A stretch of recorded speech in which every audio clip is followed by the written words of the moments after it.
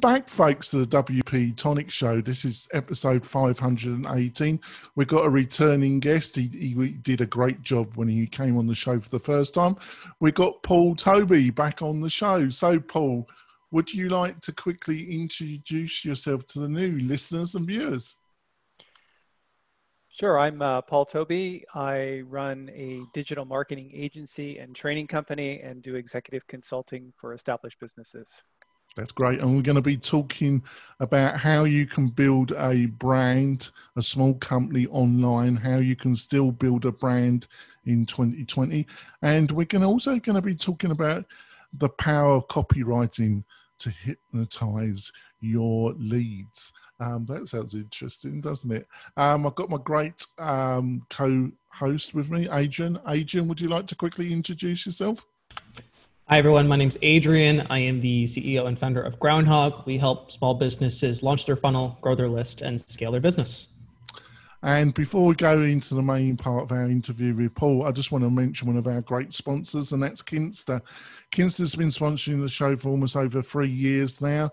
They're a great hosting company. They only specialize in WordPress. If you've got a site, a WooCommerce site, a learning management system, a course membership site, for yourself or for clients, you really need quality hosting, and that's what you get from Kinsta. They based all their technology on Google Cloud.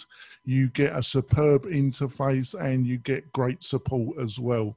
So if that sounds interesting, go over to them, have a look at their plans. I suggest that you should buy one, and at the same time, tell them that you heard about them on the WP-Tonic show.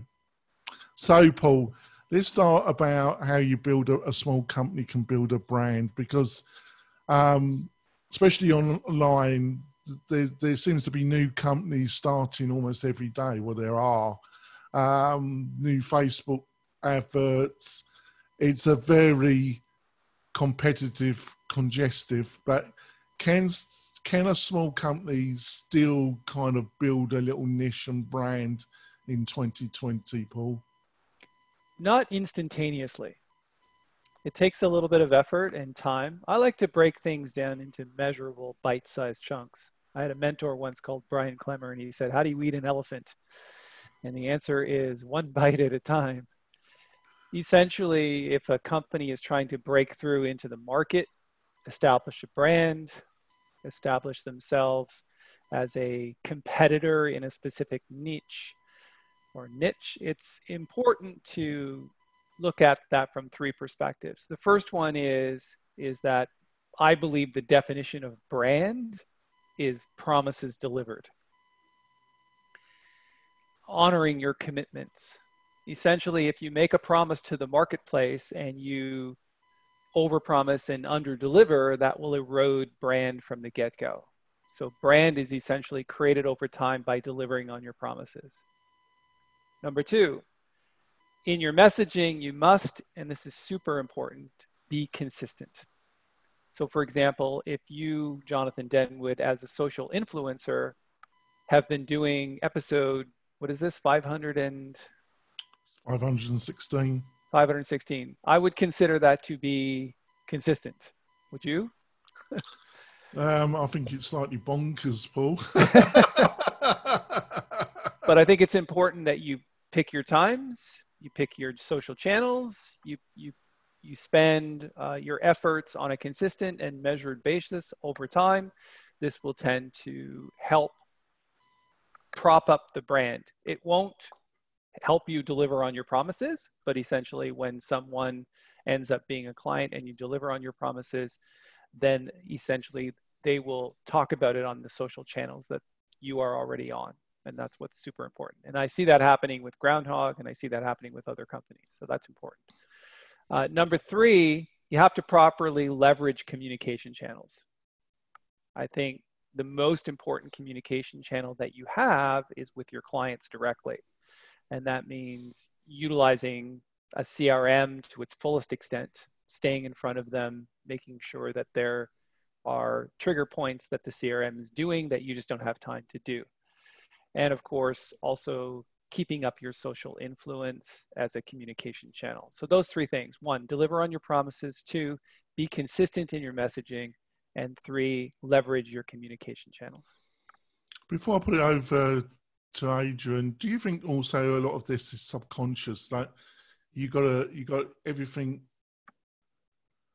got to match. Now the like you say, your serve, how you respond to support questions, your marketing, it all has to be, which is really difficult. It always has to be consistent and on message, because you're kind of dealing with people's subconscious. Does that make any sense, Paul? Not totally, but I think I understand what you're trying to get at. Yeah, people are essentially overwhelmed by all of the noise that's online. So your question was, how does a company build a recognized and powerful brand online? You have to be different. You have to stand out. And difference means the 3 things that I talked about. And essentially what will happen is people will make a decision on you, not based on their conscious thinking, but on their subconscious thinking, which subconscious is like 90% of the brain, which basically psychologically filters everything. So they're going to filter everything you say through this subconscious mind, which judges and looks and compares. And that's basically what the subconscious mind does. Based on history and memory, it compares what you're saying to everything it understands and knows, and it's looking for differences. How does this compare to this? For example, when I was a jazz musician for like 23 years, when they would write about me in the newspaper as I was on tour in various places, typically what the reviewers would do was they'd compare my playing to another performer. They would say, well, he plays a lot like Oscar Peterson, or he's got a right hand like Oscar Peterson and a left hand like Dave Brubeck. Does that make sense? And that's how the subconscious mind works. It typically tries to find the differences between what you're saying and what it recognizes. Right, that's great. Over to Adrian. So you mentioned earlier on that part of brand is delivering on your promises. How would a business actually going about figuring out what it is that they're promising? It's not always obvious. You know, as a software company, in my early days, we thought the promise was we'll just deliver great software, but that's not really what we're doing. The promise is the end result of using our great software to accomplish some sort of result, and we've further defined that as launching your funnel, growing your list, and scaling your business. That's our promise to you when you use our stuff, is we're going to help you accomplish those 3 things, not just the fact that we're going to deliver you great software. So how does a business who might be in that mindset where they think the product is the end promise in and of itself go through the process of actually figuring out what they're delivering? Yes, you are correct, Mr. Tobey. Essentially, you don't sell cars. We don't sell cars. We sell luxury. We sell convenience. We sell affordability. We sell economics. We don't sell cars. We sell speed. That makes sense? And I think a lot of companies in the beginning, when you're putting together some kind of market strategy, you have to decide what it is we're really selling. In fact, the first time I ever heard that was from Dr. Robert Anthony, who's a great psychologist and person, wrote something called The Secret Psychology of Persuasion. And I think most companies don't necessarily land on it in the beginning, but over time they kind of figure out what it is what problem they're solving or how they're actually helping. So I think the best place to start if you're doing that is to maybe pick up a book by Bob Bloom called Inside Advantage. I've done a great study of this particular process, in addition to other things like vision and mission, purpose, core values. But from a marketing standpoint, if you're trying to create a message, and this will lead into some things that I want to talk about later that you mentioned, copywriting. This is very important because it's basically a 4-step process that Bob Bloom lays out. It's like, who is our target audience? So it's basically 4 things: who, what, how, and own it. And the who part is, who is our target audience that exists in sufficient quantity to become brand loyal to us to spur profitable growth. And that's very important. If the audience must be targeted and they must be in sufficient quantity to spur profitable growth. So who is our audience and what do they want? What is, well, what do we do that solves a problem in the marketplace? It may not be necessarily what they're looking for, but that's the differentiator. It's like, well, what do we do and why does that matter? And the third part is, how do we do that? How do we sell our what to our who? And that's multiple marketing, online, offline. Everything that you do must be brand consistent, and all the messaging must be consistent across multiple channels, whether you're doing books, seminars, podcasts, you name it, everything must be consistent, because eventually people will learn to recognize and they like things they're familiar with. And then finally, own it. Own it means through all of those channels, you run a series of imaginative events. For example, if you take a company like Neiman Marcus, who was a one-shop high-end retailer in Dallas, and basically haute couture is not, Dallas is really not the place for that because, you know, cowboys and whatever. And they had one store, but they started an organization called Paris in a Fortnight. So every 14 days during the hottest months of the year, they would run this Paris in a Fortnight thing where they would have people exhibiting art, they would have a concert in the park, and interspersed with that, they would do runway shows. Eventually, Neiman Marcus from that became so popular that they became a global brand in excess of $2 billion a year. So it all starts with this sort of series of imaginative events. So who, what, how, and own it. And that's, if a company is looking to figure that out, I would highly recommend picking up a book called Inside Advantage. What is your inside advantage? What is your uncommon offering in the marketplace? Because it doesn't matter what's better. Better is subjective. For example, Jägermeister. If you've ever had Jägermeister, my personal opinion is it's not a great alcohol. I prefer a good glass of scotch or a nice glass of wine. Jaeger is kind of like harsh and whatever, but it has one SKU and it's a very, very profitable company. Why? It's different. It's not better. It's just different. And that's what companies need to figure out. And Inside Advantage is a good place to start. All right. So, over to me, Adrian. Right. Yes, it is. All right. Yeah, it's not easy. I remember I read the history of North Face and Patagonia. They're both outdoor brands, outdoor clothing.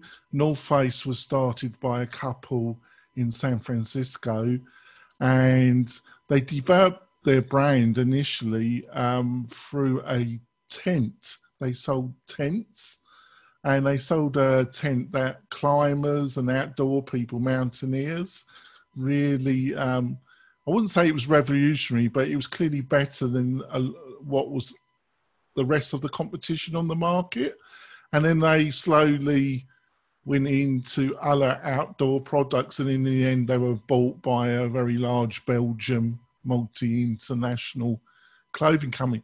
Patagonia, similar, you know, so both know Patagonia's it's the environmental outlook. It's, you know, if you buy a Patagonian, if it gets torn or damaged, you can send it back and they repair it for free. You know, they're quite expensive, but, you know, they're seen as their products will last a long time, and you got this free repair service. So is it kind of finding, you know, having a good product, but also offering something that the competition, like what Patagonia is doing, about you can send the product back for life of the product and that they will attempt to repair it? I think that's a good example of honoring your commitments and brand as promises delivered. So if they're basically offering an unconditional money back guarantee, that's what we call in the business risk reversal. You're taking the risk off the purchaser and you're putting it on yourself. And it has, that promise, by the way, has been eroded by marketers over the year.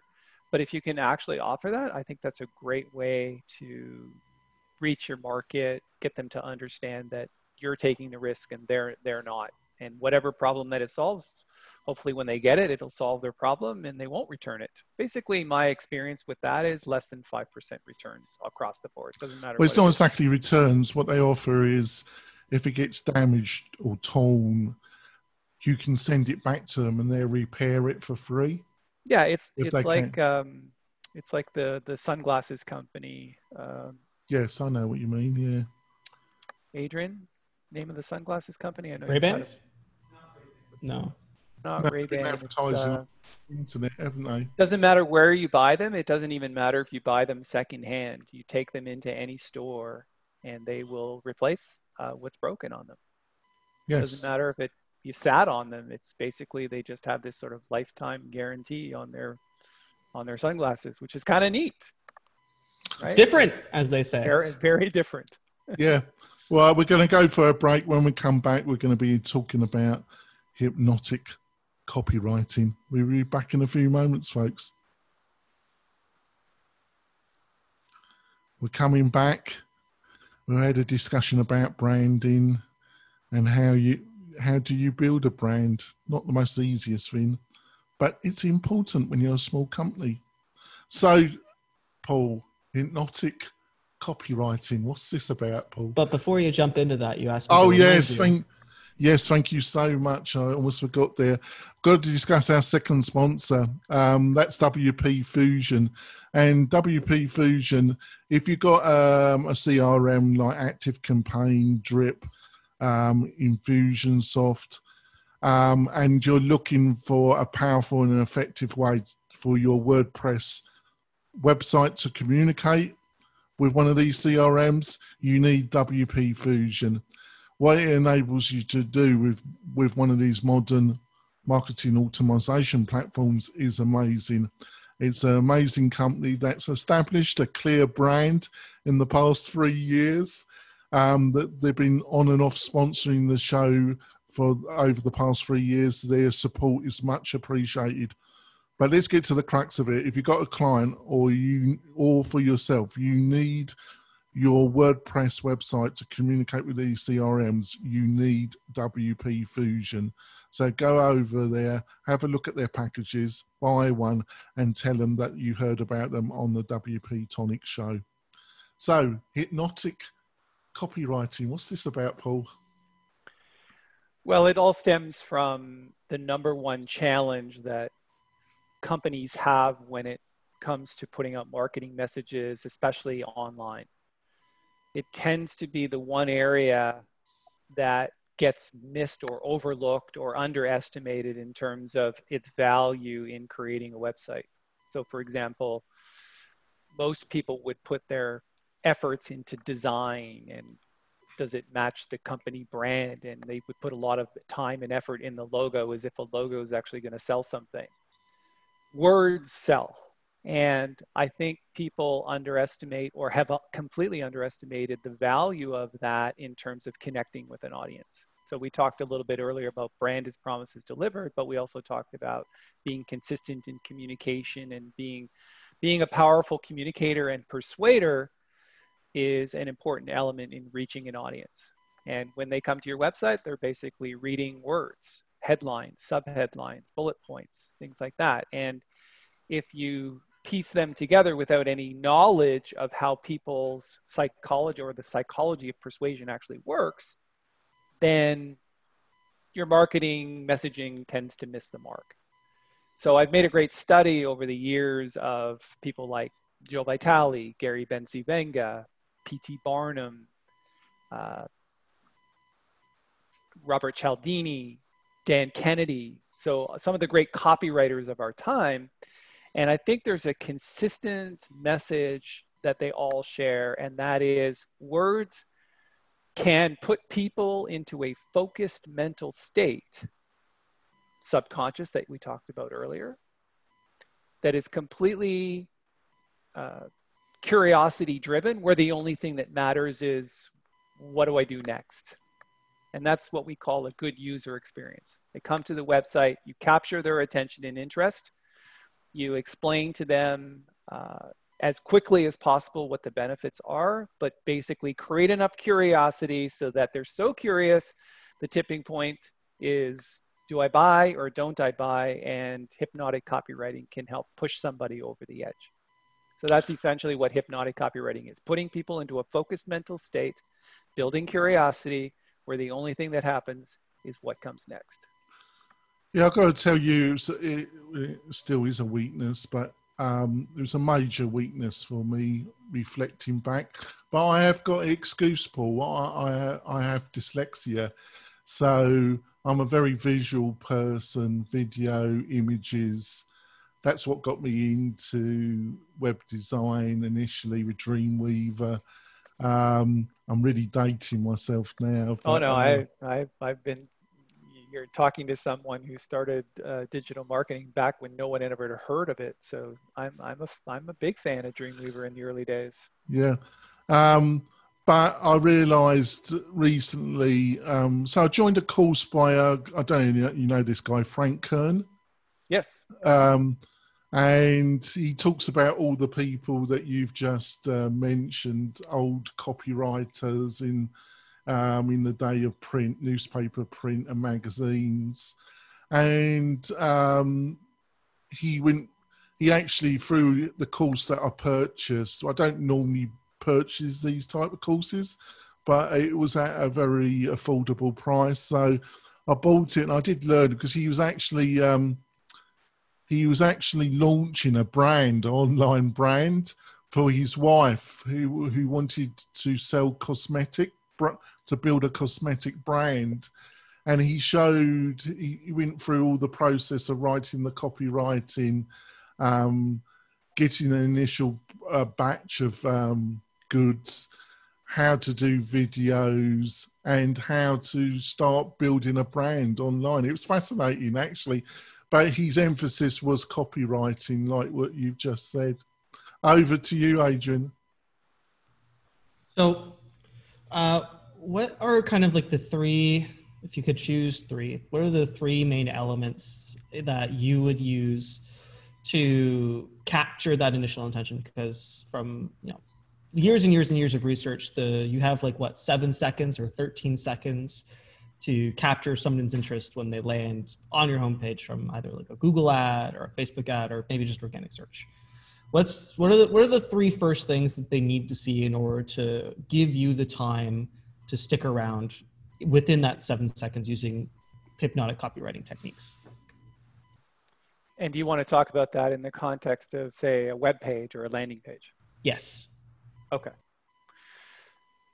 So the first thing is the headline is the most important element. You can have a pre-headline and you can have sub-headline, but the main headline should be front and center, and don't overwrite that with images. Because while people say, well, images paint 1,000 words, we don't want them to paint 1,000. We want to paint the words that we choose, not what images choose. So words can paint very specific images. And so the first thing is that people think in pictures.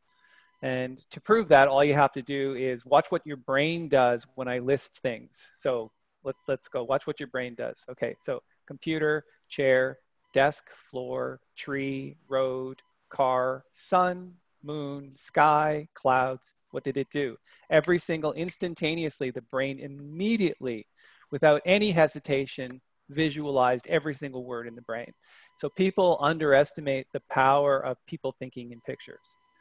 And so the words that you choose must paint a picture, and then lace it secondly with emotion.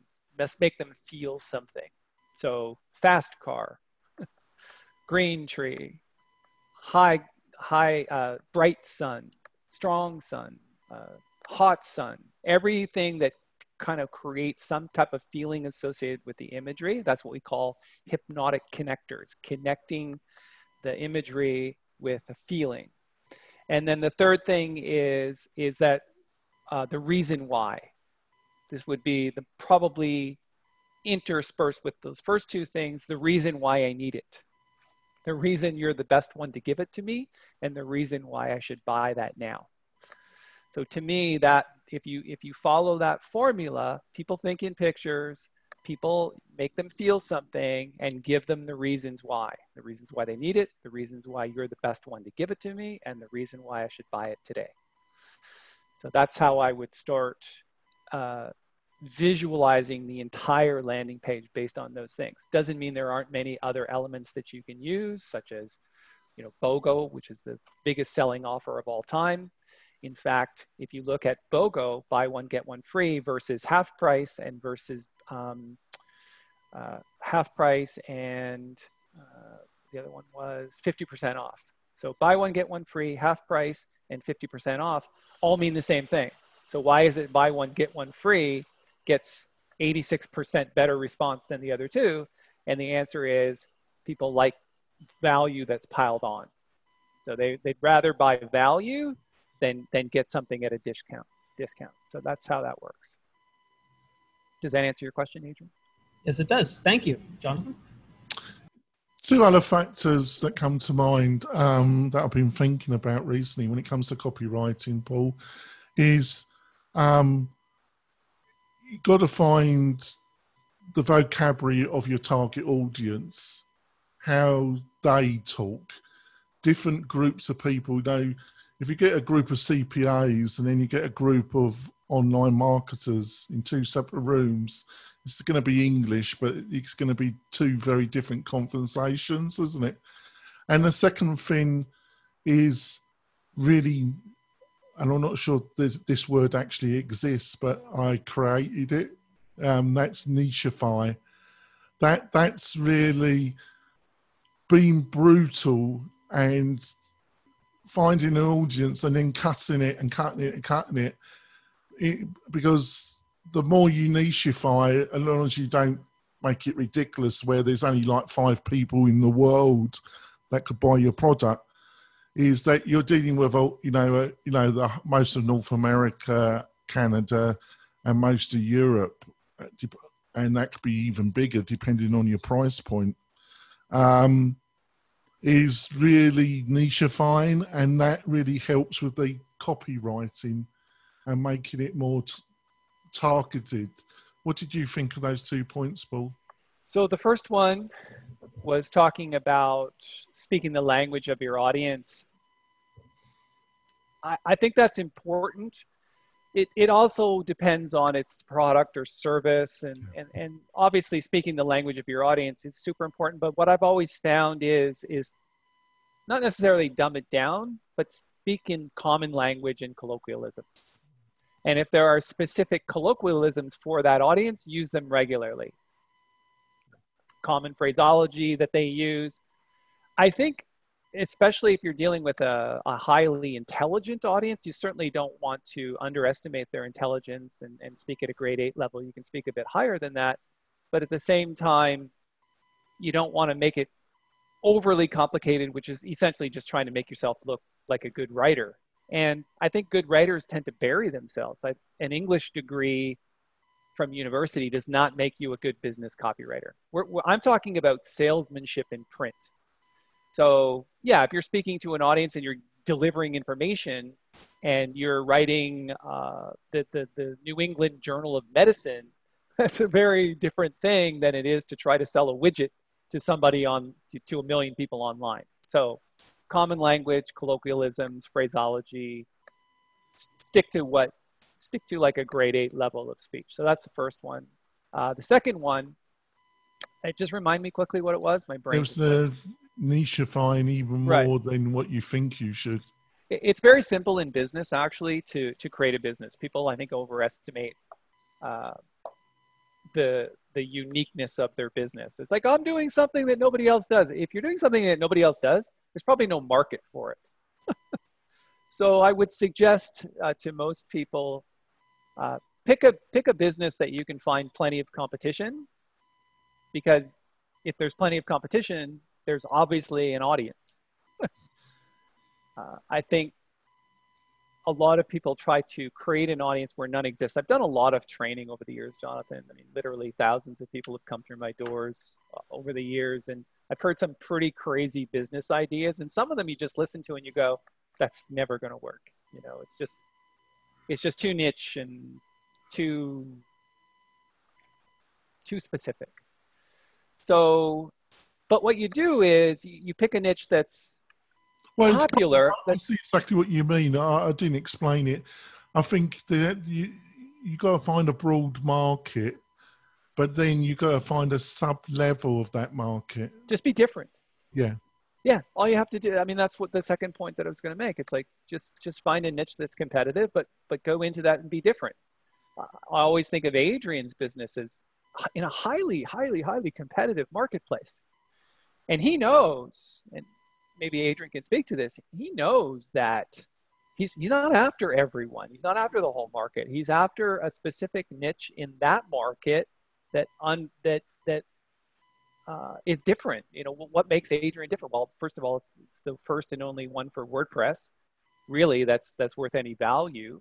It does what the big CRM companies do at a fraction of the cost. So he can carve out a fairly large audience out of that with Groundhog because it's clearly different. And I know because I worked with Infusionsoft and MailChimp and GetResponse, and back in the days of Auto Response Plus version 3 that nobody's ever heard of. There's one that even dates your, what was it you mentioned earlier? Dates Dreamweaver. Like, seriously, like, I mean, this stuff's been around forever. And, Adrian knew, like, that market exists. He's been working in it a long time. And he picked a product and a way to go about it that's clearly different. And that company will have great legs in the coming years. Right. That's great. Over to you, Adrian. Oh, I think we better actually wrap up our podcast part of the show. Hopefully, Paul, you're going to stay on for some bonus content on you, Paul. So Paul's staying on for some bonus content, which you'll be able to watch on the WP-Tonic YouTube channel and on the WP-Tonic website with a full transcription of the interview. So, Paul, how can people find out more about you and your thoughts and what you're up to? So the best place to find out about me is on a website called that'sambitious.com. It is a online learning site where people can have over 100 hours of very specific content on how to run several aspects of their business, including marketing and digital marketing, but there's many, many other things there. And if they use the coupon code WP-Tonic, they can get 50% off any of our subscriptions. I hope you built it on WordPress, but I'm not going to ask you. Of course. Right. WordPress and Groundhog. All right.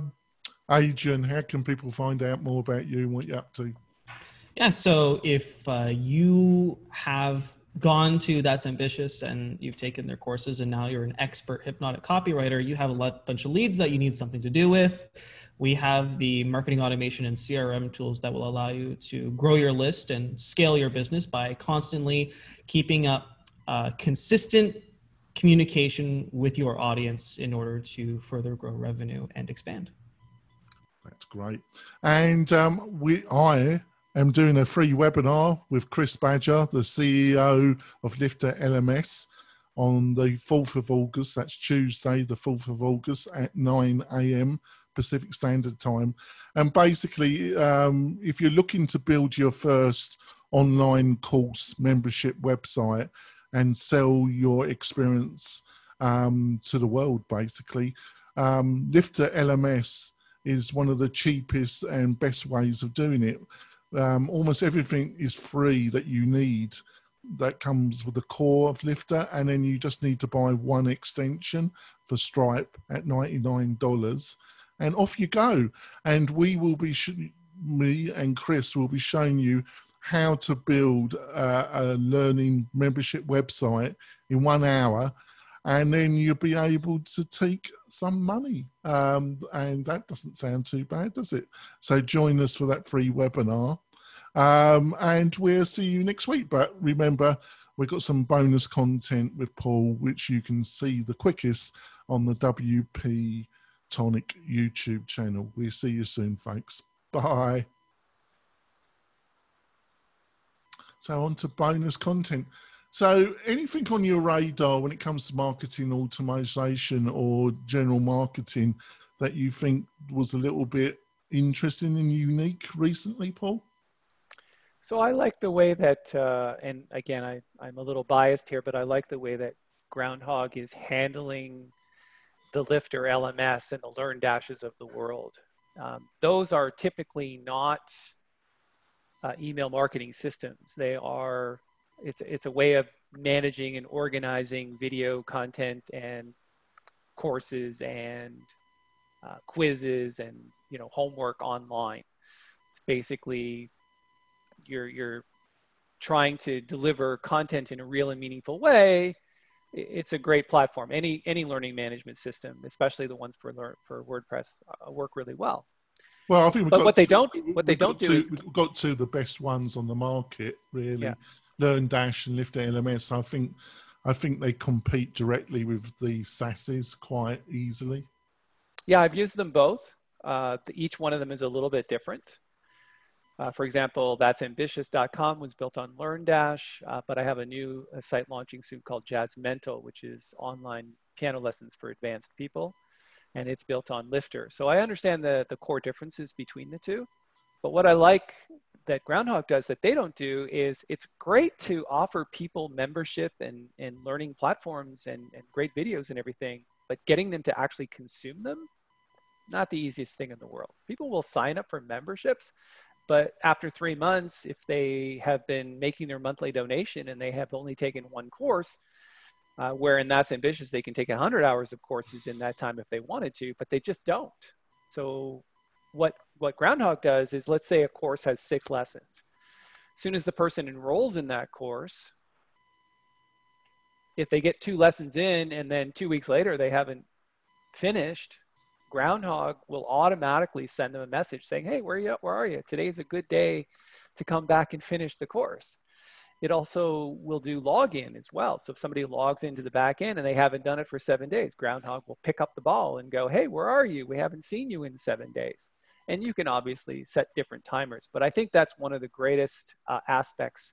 I have recently seen that work very well in That's Ambitious for people who are abandoning courses or not logging in for a certain period of time. So it's very helpful.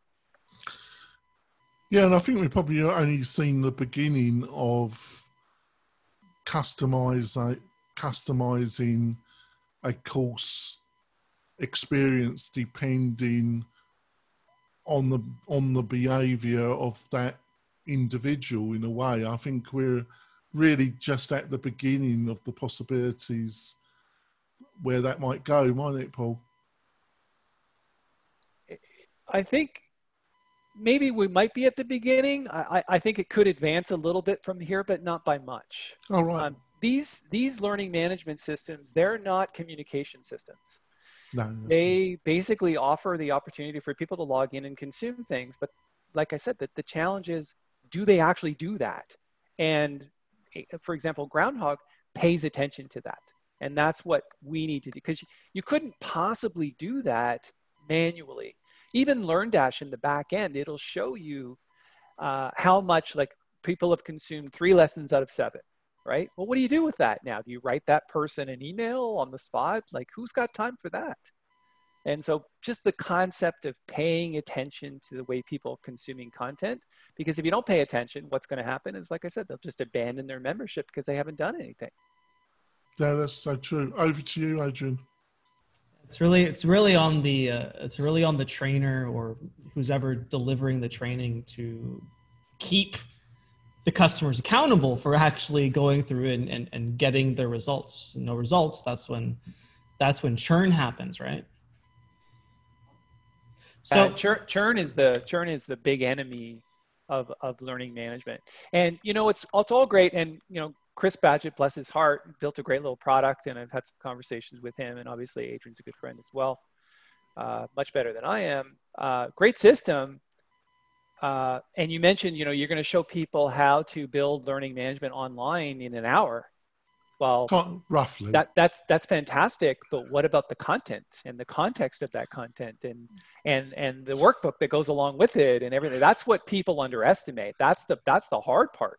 Because, even Udemy, for example, and I have courses on Udemy. If you go to Udemy, it's not a walk in the park to just get an account in Udemy and go, okay, this course is divided into 6 lessons. And then you got to go, well, are they any good?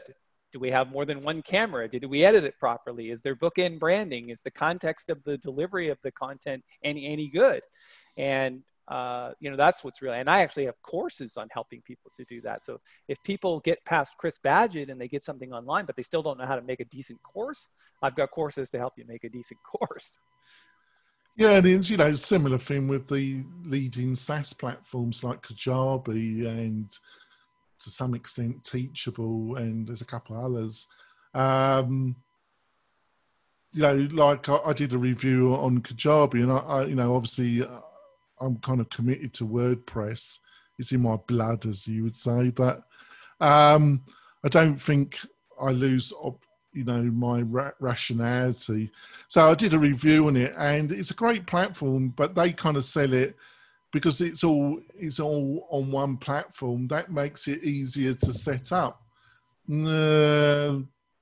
I don't really follow that logic, really. I mean, it does make it easier to set up, but you still have to create content. Maybe. You still have to create content. And you know what, people, I think, you know, there's content in context. I don't know if I've talked about this before, but if you put anything inside a bowl, like let's take a bowl, right? And let's put some water inside of it, okay? Well, if that bowl springs a little leak, what happens to all the content that's in the bowl? Doesn't matter how big the leak is, what happens to the entire content? It runs out, right? So what's more important than the content itself? It's the framework that holds it together. That's what we call context. And context is far more important than content. And people don't learn that. They don't learn how people accept information. They don't learn the psychology of persuading people to stick around and hear you out. And that's what's super important about building content online. And that's the tricky part, right? It's the context of what you say. It's what you say, not how. It's how you say it, but not what you say that matters. I also think I know somebody, he's not a friend, but he's been on another podcast show that I do. And he did a course using ClickFunnels about 5-6 years ago. And it was mostly videos in ClickFunnels, because ClickFunnels does a membership element. It's not up to Kajabi or what WordPress can offer listeners and viewers, but and he did it in there, and it was in a particular niche area, and he was the first to do a course that showed people how to do Facebook marketing, and it's like 6-7 years ago. And he managed to get one of those ClickFunnels silver discs, like 1 million sales, and it's the most basic course you've ever seen, but he kind of produced it at the right time, at the right moment, on the right platform, when he knew how to do Facebook advertising, and he made himself a load of money, Paul. I'm always amazed at people who can just instantaneously create some type of wave. I had a friend in my life, his name was Joe Burley, and Joe said, you know, Paul, in life you'll get 2 waves. And each of those waves, you must ride them for as long as humanly possible. And I'm always surprised at people like that and amazed that they can just land on something like that and the cash just flows in. I haven't actually seen that in my life. I'm more of a consistent creator, and I've created consistency of cash flow over the years. And I have helped a lot of companies make a lot of money. Trust me on that one. When I tell you, because I always thought maybe if I had taken a percentage in their company rather than just get paid, things would have been very different. But I am amazed, and it does happen. And you can. The challenge, though, is that person is 1 in a million. That person is 1 in 500,000 in the ClickFunnels system, and that's the person that they promote, obviously. Yeah. That's the person they give the awards to. And, of course, everybody jumps in thinking, oh, it's easy. I just create this simple little course, and I'll be a millionaire overnight because they see somebody else do it. It's kind of like winning the lottery, you know? It's like And I bet if you talk to that person, have you interviewed that person directly? Yeah, on my other podcast, yeah. But we And what did he have to say about that? Like, did you feel like it was completely...